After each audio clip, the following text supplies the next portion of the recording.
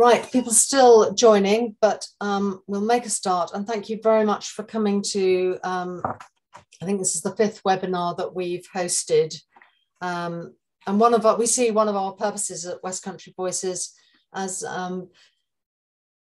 creating fora in which people can discuss the burning issues of the day. And really, human rights is right up there now. And I don't know about the rest of you, but I feel that we're all very blasé about our rights. And we use phrases like, I know my rights, but do we? Do we? And do we know what's under threat from this government in terms of its policies?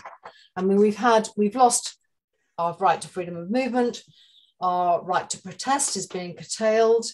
Under the elections bill, some people's right to vote will be seriously impacted. And you've got Liz Truss in the sort of arms war of who can be the most evil at the moment, saying that she wants to remove the right to strike, whereas under the European Convention on Human Rights, the right to belong to a union and the right to withdraw your labour is a pretty fundamental right. So it feels like a very good time to be discussing this very hot issue.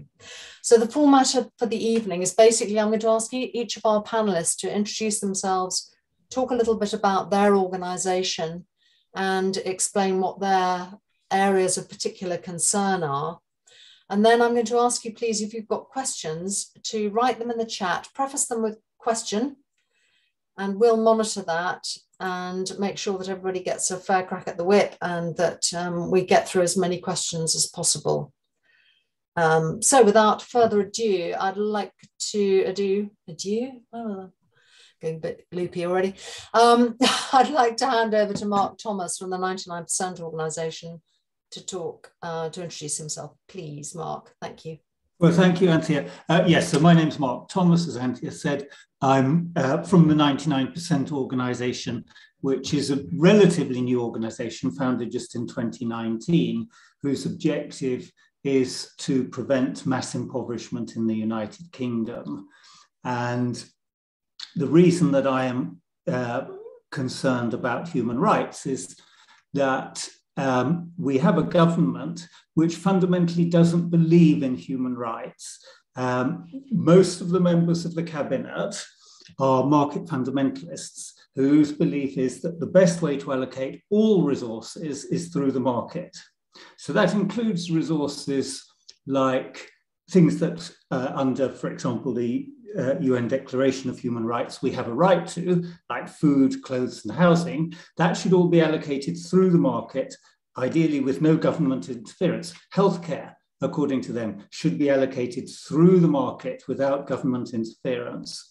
Education should be allocated through the market without government interference. And if you take that literally, it means very, very simply this: that you have a right to what you can afford to pay for, and you have no rights to anything else.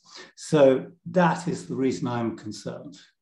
That's probably enough from me to start with. Thank you. Thank you very much. I'll now turn to Carl Roscow from Best for Britain. Hi there.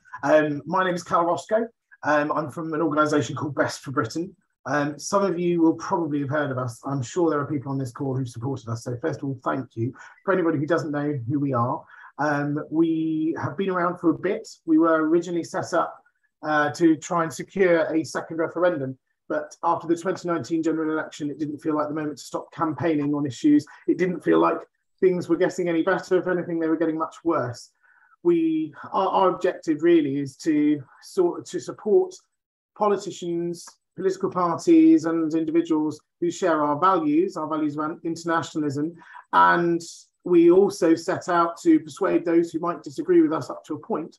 But eventually, as we get closer to an election, I can see us in a situation where we will be putting all of the emphasis, well, all of our energy will be going into getting a different government because this government just doesn't share our values. And that's pretty evident from the onslaught of legislation that there has been.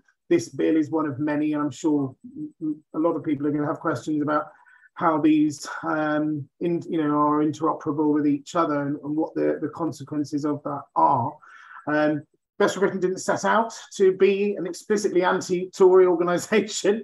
It set out with with a set of values, but it is a de facto anti-Tory organisation now, just based on the direction that we're going in.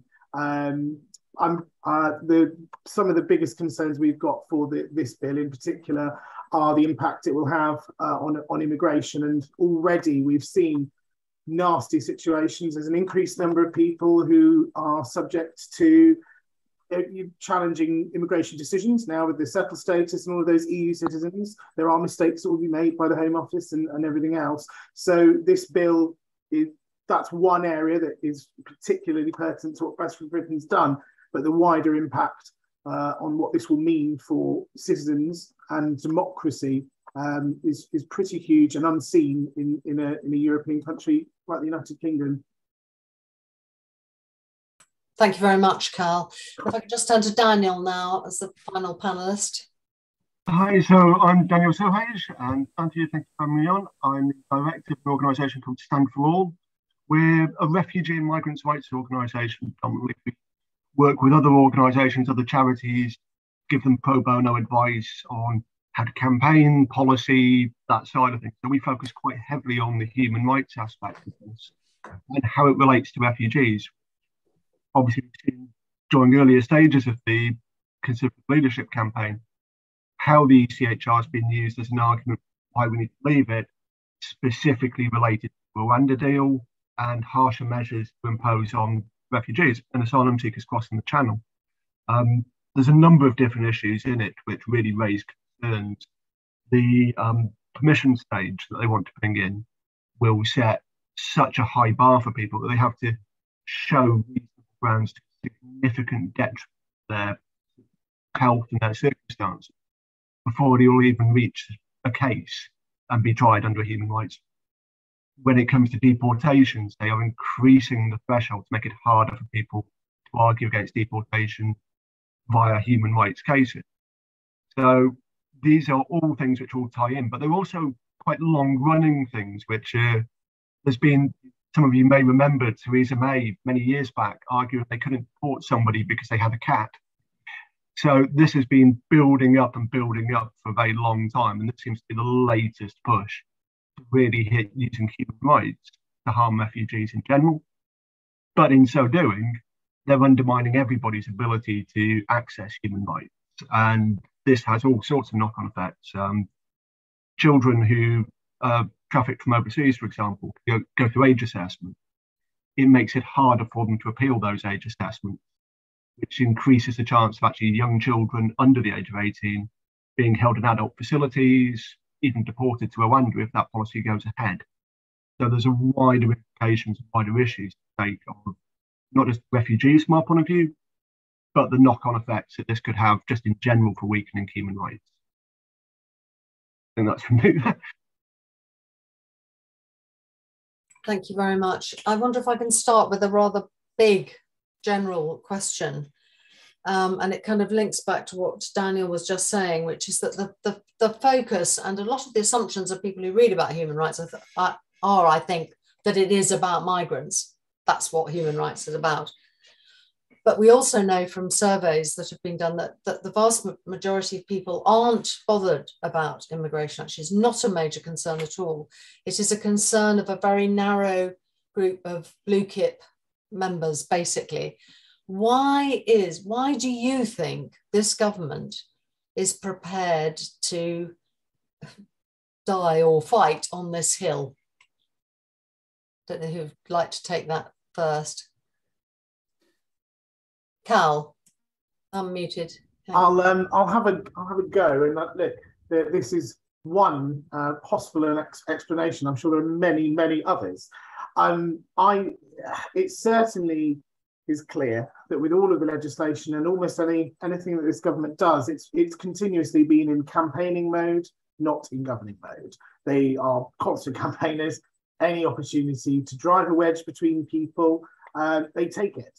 And in every single bill, there's something to almost distract campaigners like us and sort of get other things through under the carpet and other things they can stick on a leaflet or put it, make a huge song and dance about in the press. that will get people very exercised and worked up. And you know, not to say all of the very legitimate and dangerous problems that will come with most of these pieces of legislation. But the reason I think that they will use this, and some of these bills are a very, very useful tool to speak to that core of people who do care about these things, and that's because of the voting system we've got. You know, they can win an election on such a small percentage of people, as long as you keep your, well, in their case, it's roughly 40%, isn't it? As long as you've got their supporters, their Conservative voters, constantly going through the same culture war and feeling like their values are under attack, and they can solidify their results in any election. That's just one theory, but I think that we've got to remember the first past the post voting system has a huge part to play in why this tactic works. Yeah, absolutely agree. Who else would like to come in? Mark? Well, yes, I agree. I think this government absolutely is in permanent campaigning mode. I think we really haven't got our minds around what this government is and how it operates. And the government has both policies and pseudo policies. So there are things they make a lot of noise about because they play well, but they have no intention of doing, like levelling up. They will not do any levelling up. None of the actions they've taken would result in levelling up, will result in further levelling down. Most people in this country are poorer now than they were in 2007. We haven't had a period with that kind of mass impoverishment since the 1820s. And one of the things that they need to do is constantly to distract people from the reality of what's happening to themselves in their own lives. And unfortunately, I think racism is a card which is quite good for distracting a small minority of people, but not that small, big enough to be worth something electorally and big enough to muddy the water in terms of people debating what's really going on. So I agree with Cal, basically. Thank you. Daniel? Well, I agree with both Cal and Mark on that, but I think there's something, I think it actually goes deeper than that. If you look at the language used, for about the last year or more, of activist lawyers, for example, it's a very concerted narrative. They know that they lose in courts, and they know they lose in courts regularly. So, and you look at when these stories come out, it's when something else has already happened. So we saw, for example, with Partygate, that hit the news, and within days after that, Rwanda was brought up. So there is a constant of, they've got it in their back pocket at all times that don't actually want to solve this. We don't want to do anything about this, but it makes a nice big splash as soon as we do it. We know that everybody like ourselves will automatically come out and start talking about it and saying, well, no, you can't do this is hideous. So this news cycle gets taken away from whatever it is they're trying to distract from, and they can then move on. And it's just most of the time just complete deflection because they know that it can't actually push through. All it will take a significant amount of opposition. But they don't mind the opposition because they are appealing to, there's the old line in communications, you appeal to the one person who shouts loudest as opposed to the 100 who stay silent. So they're looking at the people who are shouting the loudest, which for them and their members are actually a minority even of Conservative members who view channel crossings, refugees and immigration as a significant issue. So it's all part of a longer term game to just distract from everything else really and not have to do anything, not have to govern. And would you, I just a couple of things. Just want to remind people, please, if you could switch your videos off so it's just the speakers who are on video, that would really help. Thank you very much. And if you've got questions, could you type them in the chat and preface them with question so that we pick it up? Thank you. I wanted to also have a look at, what Liz Truss is saying today about worker rights, and wondering if you've got some comments on that. Is that another dog whistle or is that genuine, do you think? Well, I think it's genuine in that they don't really believe in worker rights. If you look at the UN Declaration of Human Rights, there's only one of the things in there which this government is really concerned about. That is property rights. They regard property rights as absolute. They don't really believe, and some of them have even said it. Dominic Raab has been caught on camera saying he doesn't really believe in human and economic rights. But he's not the only one. If you're a market fundamentalist, really the only right you do believe in is property rights. So if I'm very wealthy, nobody should be taxing me. That would be an infringement of my rights. But and therefore, my being taxed in order to pay for somebody else's cancer treatment, that would also be against my property rights. That's the only right they are keen to protect. Now, if you allow workers to bargain for a fair wage, that's actually going to reduce the wealth of the market fundamentalists and the donors behind them, because the wage share of GDP goes up and the profit share goes down. They do not want to see that. So I think it's genuine in that sense of the word genuine. It's not very good news for most people in this country, of course.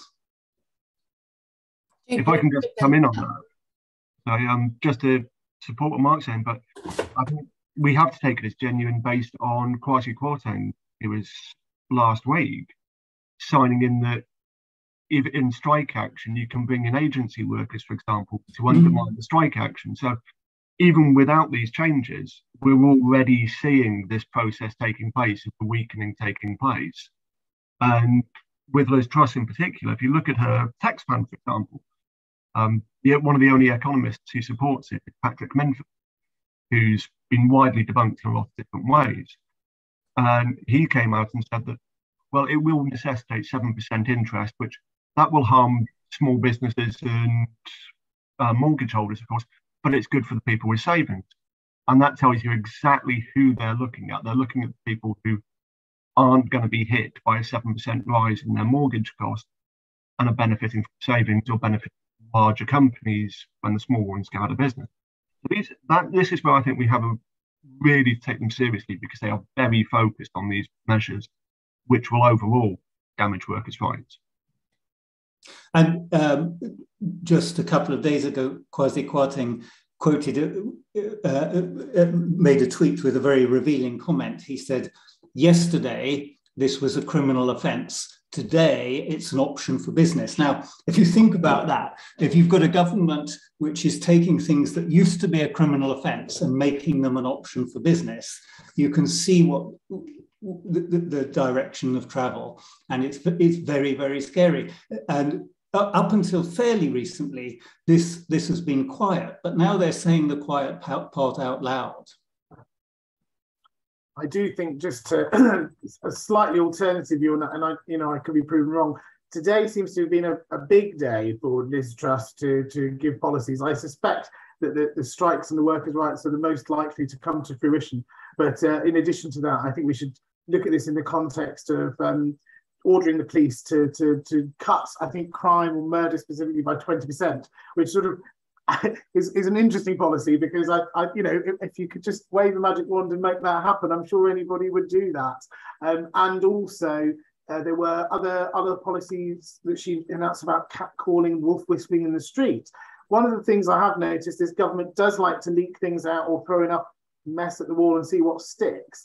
And then, of course, YouGov or any other polling organisation will help them a little bit by asking a snap poll question about some of this, and then they can get a bit of an idea about what might be the sort of the germ of a policy idea. But yeah, so I think let's see with which of these actually become what Liz Truss, if she becomes Prime Minister, does. But yeah, I suspect that the workers' rights are probably the easiest and the cheapest to do, and ideologically very appealing to their base. I don't think a lot of people appreciate that within the proposals there are measures to prevent judges from striking down secondary legislation. And I wondered if any of you have any feedback from the courts and judges about how they view these encroachments on their powers. I mean, I think this government has not been very systematic about anything except for eroding democratic safeguards. And they've been remarkably systematic on that. And so, yes, they've been reducing the powers of the courts. The ability of the courts to conduct judicial reviews is under threat. But so are so many other things. So each piece of legislation is an attack on our human rights. The elections bill you mentioned in your introduction, Anthea, until recently, we had an independent elections regulator that would say, are our elections free and fair? Now that elections regulator, which still says on its website that it's independent, but it now reports to ministers. So ministers will actually be deciding whether our elections are free and fair. That's a huge step. The voter ID point that you made, where it's been carefully crafted so that, for example, a young person's rail card doesn't count as photo ID, a pensioner's bus pass does count as free ID, and you don't have to be a genius to work out why they framed it that way. The police bill, I think you also mentioned that one, which means that we no longer have an absolute right to peaceful protest, which it makes us a very unusual country in Europe, not having that right. It puts us in the line with Hungary, but not very many others at all. They're obviously very happy to breach international law. They've found ways to dodge parliamentary scrutiny. They've even tried to prorogue Parliament. And that's one of the reasons they want to curb the power of the courts, because it was the Supreme Court that said that was illegal. The fundamentals of our social contract after the Second World War, the Beveridge Report set out to tackle these 5 giants, including illness. And we've now got a Health Act, which gives ministers all the powers they need to migrate the NHS towards something very much like the US system, which it will still be called the NHS, but in practice, we won't have an unfettered right to free healthcare. It'll become very much a second best service, and people will be squeezed out into the private sector, which will be ruinously expensive. In the US, 2/3 of personal bankruptcies come from that. So our right not to go bankrupt in order to stay healthy is being eroded. So it's not just the courts, it's actually a very, very systematic attack on virtually everything except property rights. Yeah, so part of the agenda too seems to be opening up other avenues for people to make money. Yes, absolutely. Out of the system. Yeah, I mean that's the thing with the NHS bill, that if we did have the American system, it would be far worse for patients, it would be far worse for taxpayers, it would be vastly better for providers. It would be about, we've estimated, about a £28 billion profit opportunity, £28 billion every single year. So that you can see why they would choose to move towards what is in effect the worst healthcare system of any developed country. It's not for the benefit of the population, it's purely for the benefit of the providers. And I noted they cited numbers for how much they spend on health, including the test, track and trace, that they'd 37 billion that have been squandered and everything. So people have been given a very distorted picture of what money is spent. Yes, I think the BMA did a proper study of the relative costs of healthcare in the UK and concluded that we are spending less than other OECD countries. And if we want good healthcare outcomes, we should be prepared to spend in line with other civilized countries. What will end up happening is that government spending will probably not decrease. If you look in the States, government spending on healthcare is about the same as ours, but that's more than matched by the amount in the private sector. So they spend more than double what we spend in total, and they get worse healthcare outcomes, and they have this extraordinary number of medical bankruptcies. Cal, your organisation is close to quite a lot of politicians. What sort of vibes are you picking up from them? Is there any disquiet amongst Conservative ranks about the direction of travel? There is. So, I mean, David Davis has been pretty clear on this already. I mean, he has been, in some ways, better on some of this, for some of the other legislation and some of the other bills too, even on the election bill when it comes to voter ID as well. We, Best for Britain and all of the other organisations that we worked very closely with, we have found success in the House of Lords. When you speak to Conservative peers, you can have a much more sensible conversation, and especially if something is seen to be at odds with what they might have promised in their manifesto. It's a way of having a conversation saying, look, you didn't even promise this, should you be doing this? But beyond this, there are Conservatives who, if they don't believe in overreach of the state, this is fairly incompatible ideologically, because most of the changes, as I see it, and I'm not a lawyer, I'm more of a campaigner, but most of this actually, the essential bits of the human rights, or the difference between the Human Rights Act and this Bill of Rights, are not hugely different. It's about whether you can bring a case against a public body. And that is really quite a lot of overreach by the state. So I do think that there are arguments, and framed in the right way, building support among Conservative supporters, Tory voters, or the Conservative peers is possible. We did see some disquiet on the other pieces of legislation, but obviously at the moment, with a very large majority, these are smaller wins, these are not big wins. But I do think those arguments are there on the overreach of the state. And what do we do when the Lords takes action, for example, as they did very effectively on the Police Crime Courts and Sentencing Bill, and threw out a whole load of things, only for Patel to bring them all back again in a policing bill? It's right. It is right. I mean, I think that unfortunately the number of successes that we can claim are small on all of those pieces of legislation. And there, I mean, the other thing, before getting too despondent, and I think nobody's going to sit here, I should imagine all the people on this call are not going to be content with doing nothing. And I think the more that we can do, you know, if we can even try to prevent the most damaging wording making it into a piece of legislation, then we must. But the government is not remembering, and I think there is a history of Conservative governments doing this, not remembering that they might not always be in power. And it is a mistake. It is a mistake to legislate in this way, presuming you will always be in government, because you may not be in future. And then anybody else, hopefully a Labour or coalition government of progressive parties will be in power at some stage in the future. They will have a long list of things to undo, but there are some things that they may not undo and may not want to undo, and the Conservatives may come to regret some of these decisions. So I think we do have to remember that as long as the Elections Bill hasn't completely stymied our attempts to change the government, that some of this the Conservatives will come to regret it. Yeah.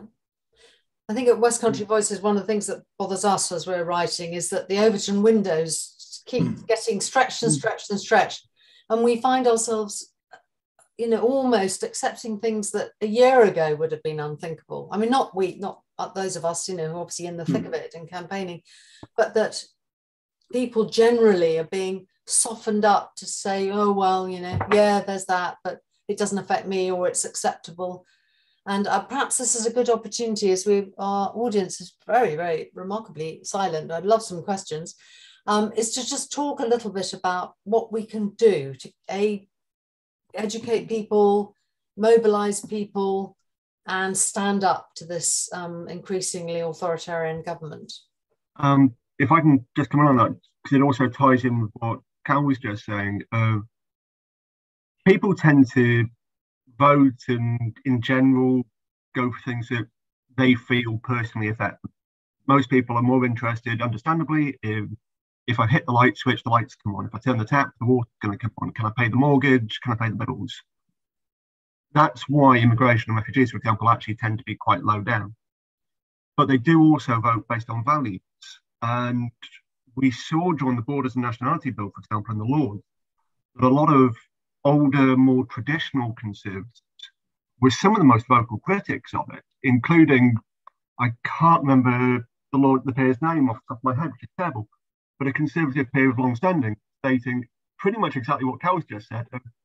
you do not give powers to yourself that you would not want an opposition government to have. So these views are still held, and they'll be held by Conservative voters as well. So there needs to be that focus of, we're talking to everybody about, right, these are the issues, this is why it's wrong. The Conservative Party in particular has been running scared of Nigel Farage for some time because he's very loud and doesn't actually have that support now that Brexit's taken place. That was a mobilising factor for people that they could unify behind. They haven't got that at the moment. And they're still trying to scrape around, trying to find it. So if we look at the individual issues and how they go against people's personal values, then you start to see that actually there's far more that you can work with people on and kind of bring them round on. And that's, I think, where the Achilles heel of the parties stands. They're shouting about a very small number of things that people don't care about for the most part, but not doing anything to tackle the things that people do care about, such as the cost of living crisis. And as people see that that's happening, you show that that's happening, show that, well, actually, look, they're shouting about this Rwanda deal, but how does that help you? Whereas they're not doing anything to help cost of living. That's when you can start to bring them back and shift the argument back the other way. An interesting tactic, yes. Cal, because of you. Well, yes, no, and so, I mean, this is going to sound like a shameless plug for Best for Britain, but I would say that one of the things we can do sign up to get the updates from us, because a lot of the time, when it's time to take an action, when there's a moment in a piece of legislation, what we've done in the past is we've managed to mobilise people quickly, whether that's been a case of emailing people directly in the House of Lords or speaking to their own MPs and making sure any research that we've been given or any other messaging that we've found works well with other Conservatives or even with crossbench Labour peers, make sure that gets into the hands of the right people at the right moment before a vote. So that's the only reason I say do sign up to our mailing list, because sometimes it can be a matter of hours, and actually that's the moment to seize upon, and it's how we did manage to get some things taken out of the policing bill and the elections bill. I think one thing, it is easy to get despondent because this government does behave differently from previous governments. It has essentially no shame and no morality, and therefore things that used to work and used to be effective, like getting a petition with 100,000 signatures, they're very happy to ignore it. And it is very easy, and they, as a couple of people have said, they're very happy to ignore the House of Lords. The House of Lords with the NHS bill, we had a campaign and we managed to get a lot of very good amendments put in by the House of Lords, all but one of which was then rejected. Had the Lords' amendments been accepted, the bill would have actually not been too bad, but as it is, it's a terrible bill. So it is easy to become despondent, but on the other hand, over the last few years, this government has made about 40 U-turns. So it's not that nothing will change their minds, it's just that a lot of the things that we used to think would change their minds will change their minds. We've seen actually that they are very concerned about holding on to their seats, because we've had swings in certain by-elections for seats that were regarded as completely safe seats. Some of them had, since inception, some of them had always returned a Conservative, and some of these were majorities of 23, 24, 25,000. But when people locally understood what was going on, for example, with North Shropshire, when they understood the degree of corruption that had been going on, the egregious breaches of the anti-lobbying rule, as the Standards Commissioner put it, then first of all, Owen Paterson was forced to resign, but secondly, his attempted replacement lost that seat. So they know there's no such thing as a safe seat. That is very worrying to them. And I think politicians of all parties worry when they get letters from constituents, especially if it's what they call not the usual suspects.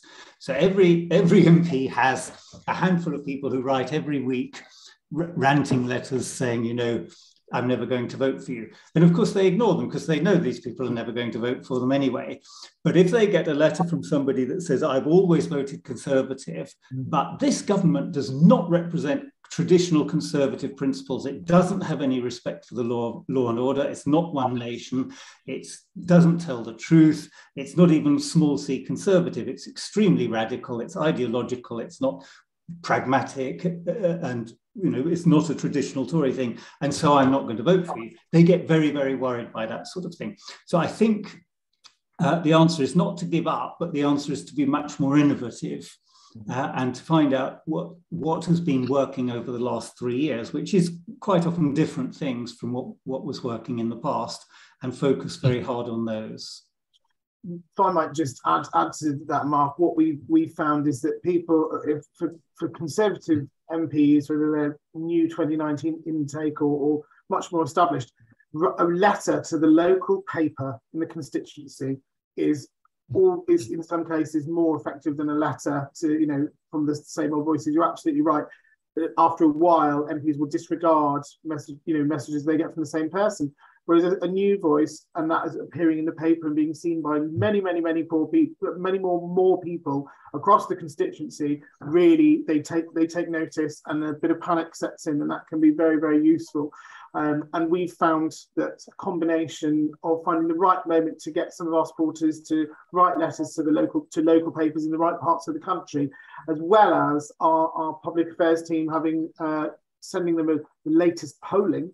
Because you're right, they are worried about their seats. You can create that sense, and at least then some internal conversation from a backbencher, that will be fed up. Yeah. Sort of angry, I'm going to lose my seat conversation happens, and this is why. So it does make a difference, and it can steer the government away. And one thing I would also add is people get very frustrated when they write to their MPs, because what you normally get back is a boilerplate letter, which has obviously come from Conservative Central Office, that says, oh no, you shouldn't worry at all about this legislation. It's all going to be absolutely wonderful. So it's very, very frustrating, and it's very tempting to think, well, my letter didn't have an effect.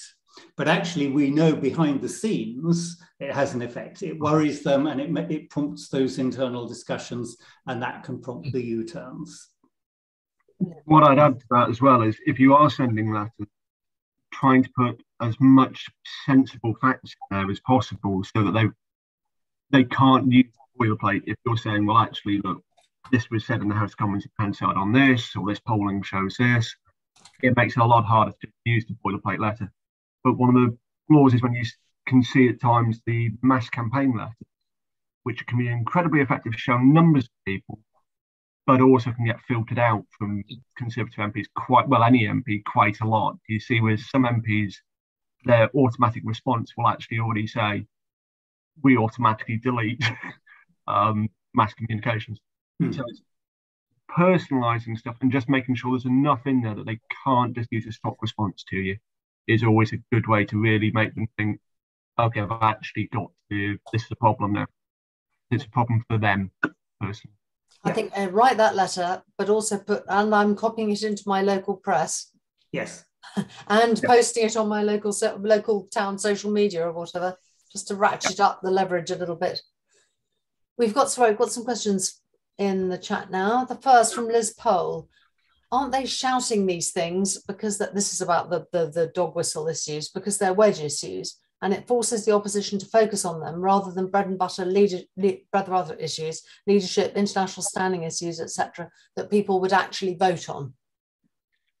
I'm going to be quite controversial on this one. I think this is more of a problem for the opposition than it is in regards to the government, because Conservatives have always been very, very good at telling the public what the public should be thinking.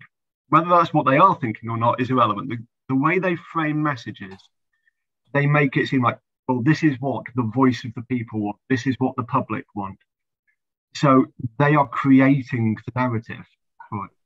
And I think we need the opposition to start doing the same thing almost, because what we see is a lot of times go, oh, well, this is what the public wants, so we've got to go in line with this.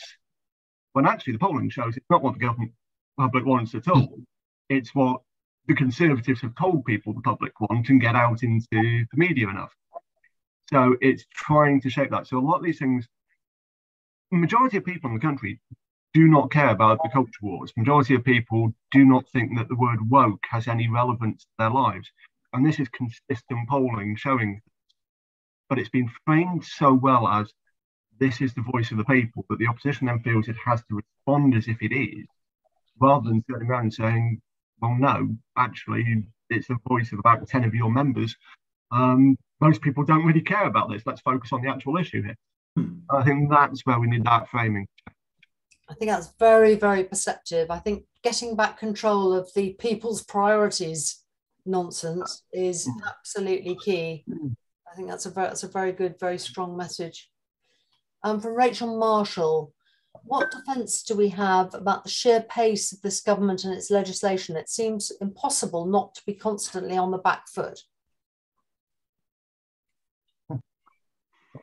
Very good question. Do we want to have it is a very, very good question. And it is extraordinary, the pace of legislation and the pace of truly dreadful legislation that, you know, if you look at the contents of the Queen's speech, it's not just hinting, because it never is really explicit about what they're going to do, but it gives you clues. It doesn't just hint at one dreadful piece of legislation, it hints at half a dozen.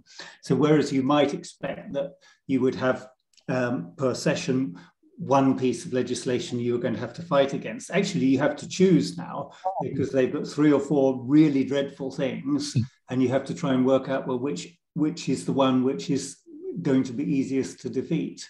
It's a very, I think it must have been a very carefully prepared strategy to do that. There is there is a bit of a theory that they waited until they had a big majority, and they'd been waiting quite some time because, and they'd learnt this strategy from 1997 from New Labour. All of that legislation was able to be put through. Not, of course, it's not really much of a comparison anymore. They've done far more. And far more quickly. But I completely agree with Mark. I think it was a deliberate strategy. The reason it was so confusing, it was even difficult to talk to MPs about it, because they would be confused between the policing bill or the elections bill. Everybody was confused, and it was designed like that. What I don't think they anticipated was how well all of the organisations who care about this thing worked together or separately. I think it was a very good way of working. I think there was a real delineation on who was going to focus on different bills, you know, with people working hard on nationality and borders bill, others working on the elections bill. And even though there were sort of several different groups having those conversations, the work was divided up pretty nicely. And I think we should be pleased about how some of that went, even if some of it wasn't the overall, wasn't the result we wanted, especially on all the amendments we tried to get in. The only thing I would, some of this, I think a lot of this is used for culture war issues. And I think this has worked up until now, because people haven't, up until now, the majority of people haven't had to worry too much about their electricity bills and the cost of food. I think there is a big test for their strategy now, because let's see if this still works. If you still want to talk to everybody about immigration, LGBT rights, and various other issues that might drive a wedge in some parts of the country and in certain demographics, let's see how much these people really are even prepared to entertain listening to this, while they feel they've got so little money in their pocket, and it's been so clear that the government's done nothing to help or alleviate these problems. So I think we will see this strategy, but the wheels may come off this strategy as the pressure bites. So I think we have to see if this is going to continue, if they're going to be able to continue doing this. And just to add, agree fully with Cal and Mark, and I think the wheels will come off it. But we also, as a wider issues for ourselves, have to also know when not to go after something and when to stay laser focused. From dealing with refugees, for example, I saw some great organisations who I fully respect and had to come when they were talking about sound cannon channel and wave machines. Guys, that can never happen anyway. That's to deflect from focusing on. So it's knowing when are they actually just throwing bait out So it completely distracts you. And when do you have to go, right, I'm going to ignore that and stay focused on this? And that's why, as Carol said, it's been really good of how organisations are working so closely together, but also staying very much of, okay, if you're focused on that area, we're focused on that area. So no one's getting too overwhelmed, and we're still being able to tackle different things and talk into effort. Good advice. We've got two questions from Linda Ness. One of them I think we'll come to at the end because it's about parties working together to get the Tories out. But she's also asked, the right-wing media also plays a part with influencing what people think. How can this be addressed? Anybody got any doctor? This is another very, very difficult question, actually. We have got an extraordinary media landscape in this country where between Rupert Murdoch, Frederick Berkeley, Lord Rothermere and Yevgeny Lebedev, they own, by readership, about 80% of the media in this country, of the print media, and a lot of broadcast media follows the lead of the print media. So in this country, we have a much worse situation than many other countries, actually. And you made the point, Anthea, about the Overton window. That's a real problem because they can shift the Overton window. They can do the dirty work for the politicians and shift the Overton window so that what would have been unthinkable for a politician to say 3 years ago even, becomes perfectly acceptable because the way has been paved by the media. I think there are some things that are hopeful. There are new media springing up, things like New European, obviously the Byline Times Network and West Country Voices and so on. Those are springing up and growing reasonably well, but very small in comparison. The other thing which they have against them is reality. Cal's already mentioned one of them. The cost of living crisis is reality. It doesn't really matter what the Daily Mail tells me. If I can't afford to pay the heating bills, actually, I might stop buying the Daily Mail even. A collision with reality is difficult, even for a very strong media coalition, in effect, to deal with. And the other thing is the pure numbers, that the number of people in this country who really are in favour of this market fundamentalist agenda is tiny. It's probably just a few thousand people who would really like to see the UK turned into some dystopian capitalist fantasy land. And there are therefore about 68 million people who wouldn't like to do that if they understood it. And we all, those of us who see the risk, we all know a lot of decent people who are not yet fully aware of the dangers. And if each of us who does understand it could just explain it to two other people, suddenly it's gone viral. And if we've learned one thing in the last few years, it's what a virus can do. So I think both reality and the numbers are two things which are very big and very difficult for them to handle. I'd just like to add a little bit on while we're talking about press, or in this case, sort of sources of information. It's worth thinking about the fact that people under 25, and that's an increasing, as time goes on, that's more people who might be able to vote in the next general election, are getting their news pretty much entirely from sources like TikTok, from Instagram, and other places like that.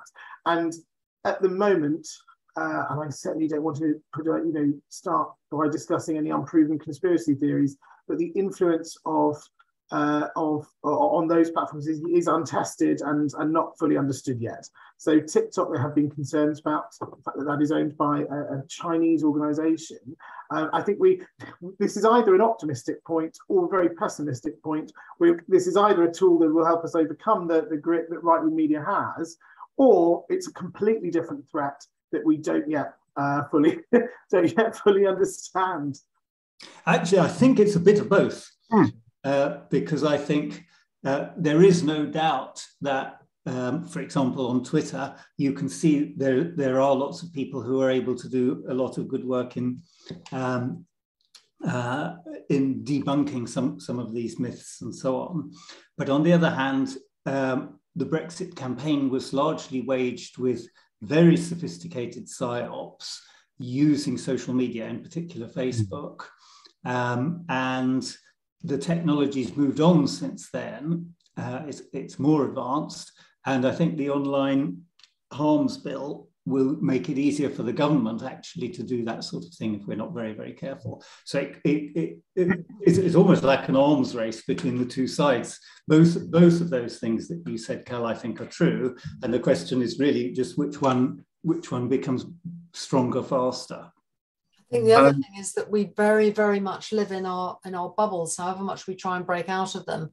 And I don't know if any of you ever if you cross over onto the dark side of Twitter, it's a very frightening place, and you suddenly realize there's this whole parallel universe where a whole alternative truth is believed, and it's pretty dark and dirty, and we find ourselves battling on Facebook. Really, it pains us to give money to Meta, but often it's the only, because we do target, we put our ads out and we target certain demographics. If it's if Tiverton Honiton, obviously we targeted Tiverton Honiton residents when we're doing articles then, but you have to use the system, and you have to give them more money, which is very, very displeasing, to say the least.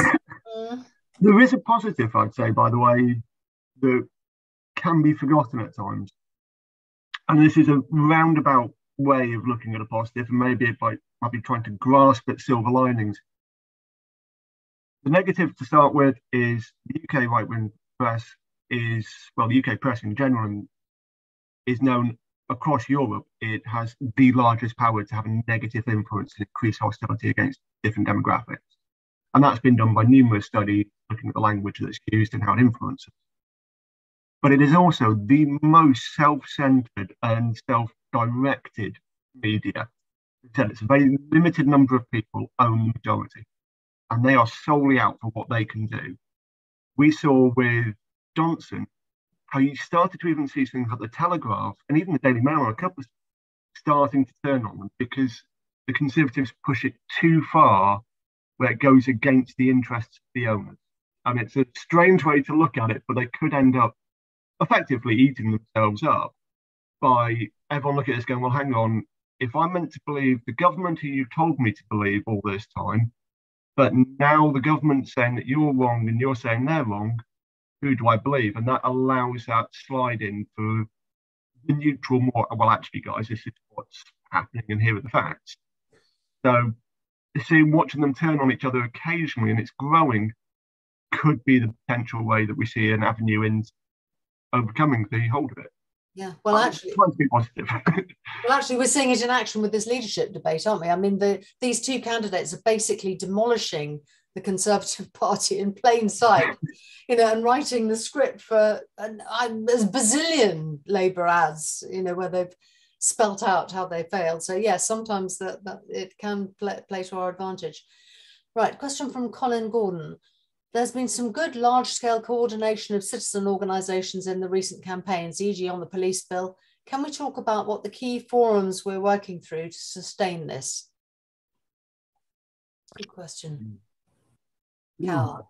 Well, it's a bit, look, I mean, I think we've got to accept that we're always going to wish there was more cooperation going on, or things were a bit more organised. I think we're never going to get to a perfect situation. And the reason we all feel like that is because we see lots of incredibly good work happening in lots of different parts of the country, different organisations, and everything else.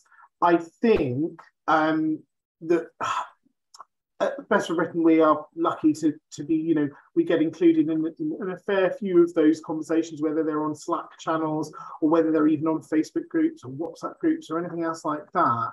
And for obviously organisations like West Country Voices and bringing people together. It's difficult to say. There has been, I mean, at one stage there were about 3 pretty similar groups all working on the elections bill, which had a very odd Venn diagram of the different organisations in it.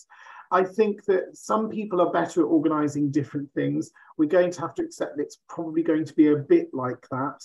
And I don't have a better, happier answer. Although what I would say is I think that the political situation has changed a bit to when we were fighting on European issues. It is clearer now. I think that the work that is needed, that needs to be done, and now and in an election will be a little bit more. I think everybody will land on the same answers.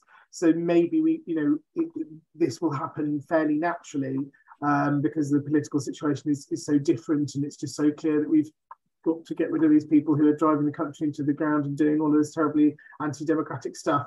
But I don't have a particularly solid answer on how we get absolutely everybody in the same channels. But I think it's just really important to foster goodwill among organisations as much as possible, which is what we try to do, which is everybody's got to be, I know it sounds silly, but actually everybody's got to be quite nice to each other wherever they possibly can, and make sure everybody's playing fairly and openly.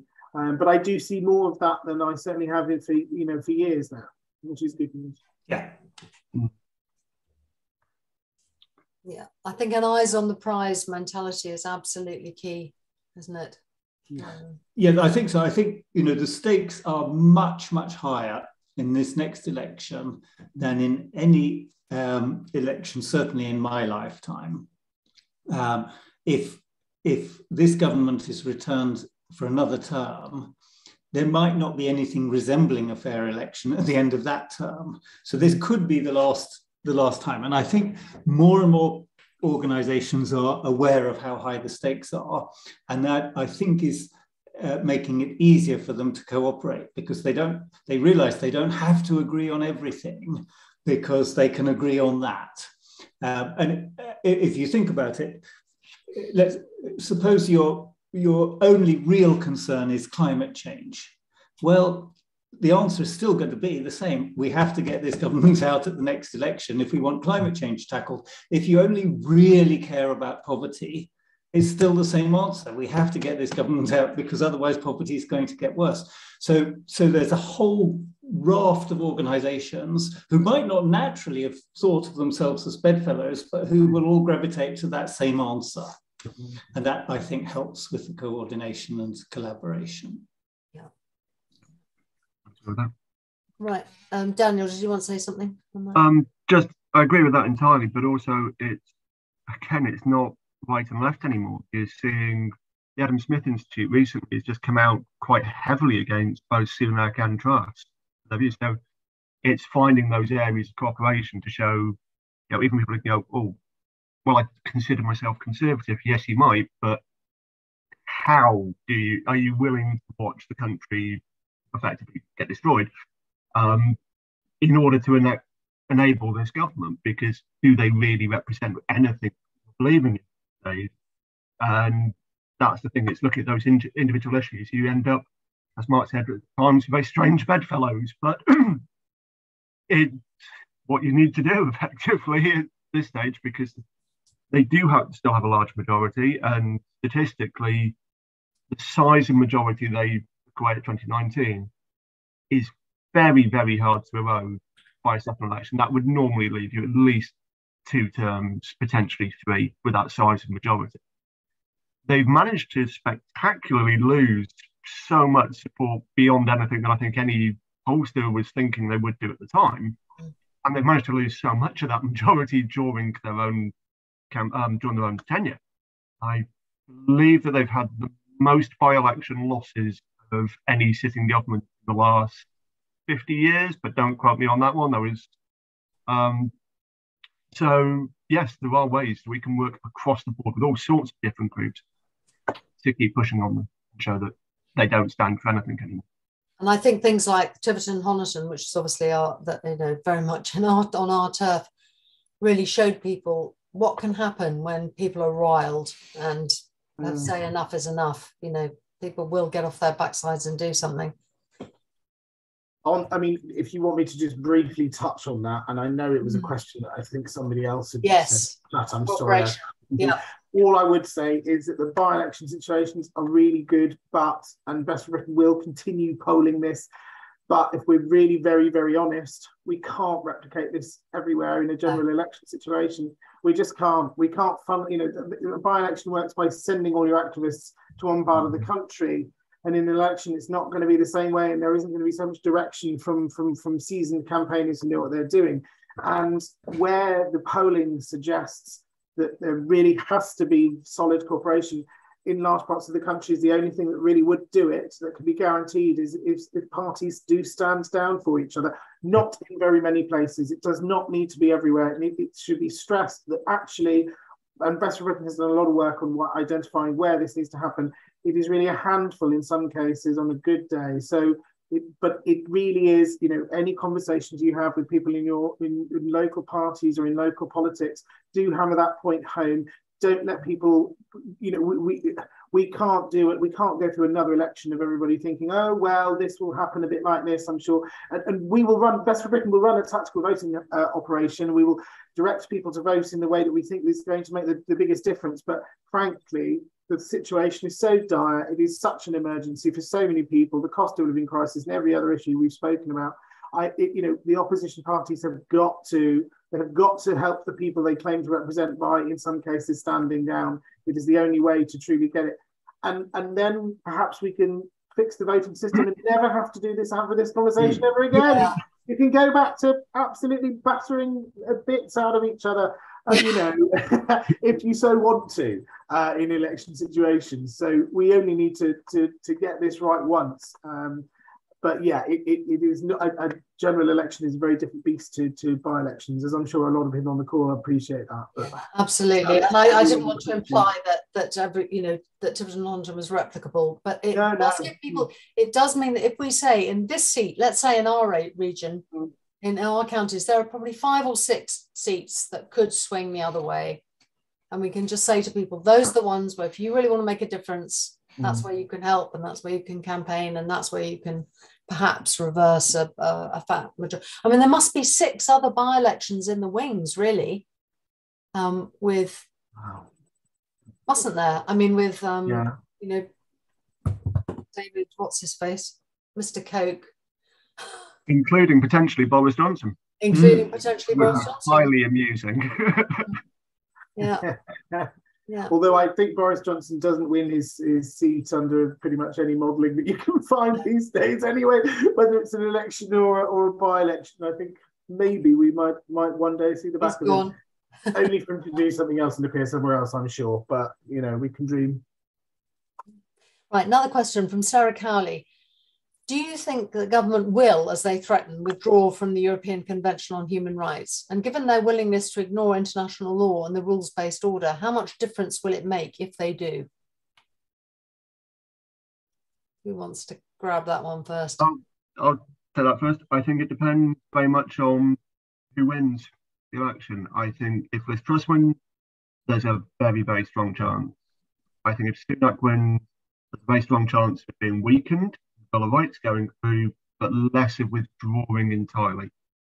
That doesn't mean that either way is better, but what is often overlooked with this debate, though, and particularly by Conservative politicians looking to pull out of the ECHR, is that those rights are also guaranteed by other international laws for some of the more key ones. So if they want to pull out of that, the question has been, well, what next? Where are you going next on this? The 2005, I think it was, or 2010 Conservative Manifesto suggested, for example, pulling out of the International Refugee Convention. And that was massively unpopular, even amongst their own voters. So it depends on how pragmatic they are and how it's put to, well, okay, why are we coming out of this? And that takes the pragmatism of the individual rather than the whole government. And that, I think, is the question for this Tory leadership. If Truss will probably come out, I think Sunak will weaken it. Okay, thank you. Anybody else want to come in on that? I think that's a shared view. Got a comment here from Peter Harbour. Rights are being attacked. Protest works if noticed by the government and by the media. Steve Bray stands up for rights. He's noticed but doesn't get overwhelming exposure. Would the degree of notice change if Steve had 20 people with him at all hours, 50 people, 100 people? I believe numbers would be noticed, and the more they're noticed, the more they'll be discussed. Can we build on this?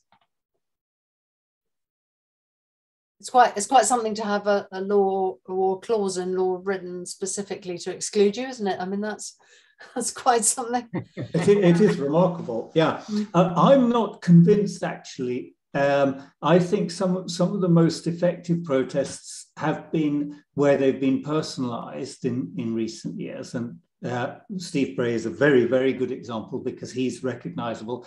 But obviously, on a more global scale, Greta Thunberg started out with her one girl at the time, school strikes, and paradoxically, I think it might be easier to ignore a group of people and say, well, these are furious lefties or whatever the Daily Telegraph calls them, than it is one person being clear, being very articulate, as both of those examples are, and clearly not being violent, clearly not being a mob. It's harder, I think, to demonize them. So I think there's a huge role for these one-person protests. Yeah, I think that's, if you contrast it with Extinction Rebellion or Insulate Britain, where it's got, where the fact there isn't a figurehead has made them much easier for the press to vilify. Yeah. Yeah, I think that is pretty key. Right, another question. This is again from Linda Nasser. I venture into the mail online, you brave person. I venture into the mail online comments territory specifically to check out the alternative viewpoints. This is a very scary place, I bet, but important to understand the reach and support for extreme views and beliefs held, such as Leave, Brexit, etc. How do we challenge these viewpoints, which are deeply ingrained? I'm going to say, first of all, Linda, you're incredibly brave. My first advice to anybody is never read the comment section of anything. But you also remember the people who comment on newspaper articles are an incredibly small minority of people. And you're not going to get through to everybody all the time. There are always going to be people who their views are so ingrained that it's a sad fact of life. You aren't going to sway that view. But most people tend to swing on their views depending on the circumstances. So you do have the ability to work with the majority, who then you gradually chip away at that minority and decrease it over time as you show with facts. But it's not just facts, it's about how you put them. It's got to, again, going back to what I said before, of appealing to people's personal values, appealing to what's important to them, and not dismissing important. One of the key things, at least in my area of migration and refugees, is to say, well, hang on, how come people are getting, asylum seekers getting houses and hotel benefits when there are people living on the street? And you start thinking, well, yeah, and that's actually, I can understand why people who are in dire situations are concerned about that. So you have to then counter that by going, well, we actually spend the vast majority of costs on detention and deportation. If we put that into local community, benefit everybody, then you can start to support it. So it's turning the narrative around to make sure it appeals what's important to them and why should they care with your opinion and what you're aiming to achieve. But you aren't always going to get to everybody, and Daily Mail's comment section, perfect example of some of the ones who you unfortunately probably won't ever be able to reach. We always said to people on street stalls, just as you wouldn't change your mind, they won't change theirs, and don't waste your time on it. It's just there's a lot of stress and worry for no dividend at all. Right, from Colin again. Lots of respect for Best for Britain and its focused approach, but the reply about coordination wasn't particularly helpful. People here should be made aware of the Democracy Network and the Democracy Defence Coalition, and check out if they're worth joining and supporting. I mean, they have, both of those organisations have used Best for Britain's office space for the meetings. So those conversations are happening, and we're very pleased to help facilitate those. I think you'll see that the organisations in there are probably ones that everybody on this call has already signed up to. So they were, I mean, the work that some people in that was absolutely essential for the elections bill and formed the basis of some fantastic, a lot of the amendments that were tabled were as a direct result of that work. So I'm sure that we'll continue being part of that. Excellent, thank you. Question from Liz Pole, just talking about the tactical voting issue, or the cooperation, standing down, etc. In that case, why not only direct people to vote tactically in the constituencies that count for more impact? Somerton and Frome is the one that's coming up with David Warburton, of course, should be, because he's been off the scene, although he must have been able to vote in the leadership election, which is interesting. So that's the most likely by-election. Next. I mean, with Best for Britain has never made recommendations in every seat. There's lots of parts of the country where we wouldn't make a recommendation, and for any election that happens anytime soon, the number will be even smaller. Actually, the parts of the country where there is a benefit from tactical voting, just to explain why that is, Best for Britain is one of the few organisations that polls where votes go if certain candidates don't stand all over the country, which is it's crucial, because of course people will say, oh, well, round here the Lib Dem vote goes Tory, or goes Green, or goes over here, and actually we measure that and make sure we know where that goes, and we really ask people, and we've got a process for exactly asking the right way to get to the point on that. So yeah, no, Liz is right. It certainly won't be a case of everywhere in the country, and ideally it will be in as few places as possible. But I think that's the consensus that everybody's is getting towards as well, which is good. Right. Okay. Well, I'm conscious of the time. So, but what we like to try and leave people with is an action they can take, something they can do, so they can go away from this thinking, yeah, okay, I'm fired up, I'm going to go and do something now. So I'm going to, if each of you would give a farewell kind of go and do this message, that'd be great. Cal, do you want to start as you're on? Yeah, I think I will cheat a bit and say what I said before, but I would get the contact details for your local newspaper, especially if you're in a Conservative seat, and make that point about state overreach. Have a little look at things that David Davis and other Conservatives have said, and make sure that that is the point that is being directed to Conservative MPs. And Best for Britain will keep working out what the best messaging for Conservatives is. But I think for now, that's a good starting point. Brilliant, thank you. Mark? Well, I would invite people to take a look at the 99% website and sign up. If you sign up, you get a weekly newsletter. So apart from anything else, you get some detailed analysis on some of these issues that we've talked about today. So if you haven't got time to be more active, it's still useful just to get that. But for people who have got time and would really like to help, then we've got 6 projects going on at the moment, and we are an all-volunteer organisation, so we don't have any paid staff at all. We've got about 3,300 members, and they do everything. And so we are reliant on members volunteering their time and effort. And so when you look on the website and you see what's been done, that's all been done by our members. And so we would welcome more members, more engaged in the projects, to help to drive these changes. Daniel? And my advice would be, don't focus on the negatives. There are wins. We might not have as many at times, but we do see things where positive changes are available, and it's stuff we can build on. So it's very easy to look at the news and get distraught, going, right, what's the point? And that's the worst place to be. And you have to look at, well, hang on, things do get better. There are changes. We've just seen, obviously I talk about refugee stuff, so the Parliamentary Committee has just really hammered the Rwanda policy on so many levels. It's made it virtually impossible for it to even hit the courts without being found to be illegal.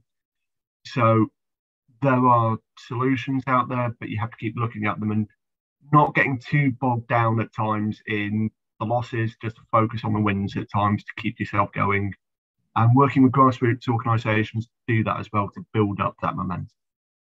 Brilliant, thank you very much. And we would say at West Country Voices, obviously, please support us, read us, share the stories, try and get us out beyond the bubble, so that the issues that we're covering are read by people who get their news from other sources. And I think a really, really good point was made by Mark about, in the next election, the number of sweet spots to drive people away from voting Conservative are so many that you will almost certainly find that your neighbour, your friend, your whatever, who was on the opposite side, or even maybe couldn't even be bothered to vote, will be mobilised to vote this time, because there will be something that's going to hit them personally, for sure. So God bless the Conservatives for that. They've certainly. And again, the other thing I also want to make clear is that we are not, like Best for Britain or any of these other organisations, we are not specifically anti-Conservative at all. We're anti-Johnson's Conservatives. We're anti this Conservative government, which is, let's face it, BlueKip has been thoroughly infiltrated.